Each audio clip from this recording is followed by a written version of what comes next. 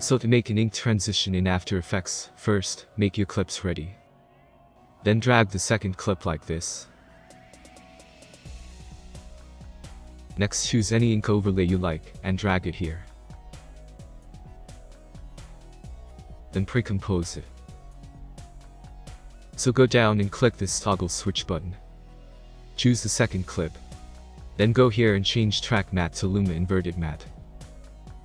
So to speed up the transition, choose the overlay comp. Then enable time remapping by clicking Ctrl-Alt-T. And go to the place where you need the transition end. Then set a keyframe here. And move here the time a little bit.